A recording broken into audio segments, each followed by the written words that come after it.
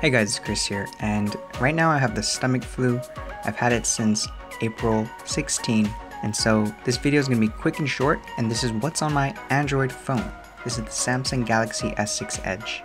So this is my home screen, and the first one I have is YouTube. This is the place where I keep everything about my money. This is where all the music lies, how I chat with people.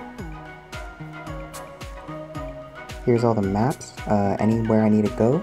I have Player FM for in the car, Fandango for movie, Waze, Yelp, Starbucks, and Misfit. Haven't used that in a while. And I use this one the most. It's the Reddit. RIF, Reddit is fun. And all of these, all I have to do is swipe up on the icons and the folder shows up.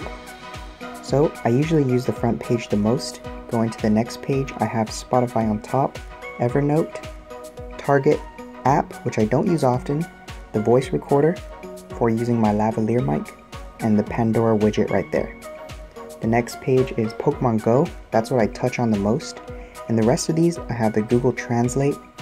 That's for translating Chinese, Spanish, and other languages. I have the Tic Tac LED light app, but to get to it, all I do is pinch my fingers together on the screen and the app will auto open.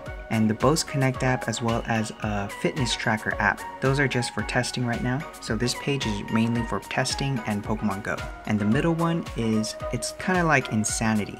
If you guys know that, it is a workout regimen that goes on for 2 months. The last page is the calendar app, and this is where I schedule all my things. That's the quick video on what's on my Samsung Galaxy S6 Edge.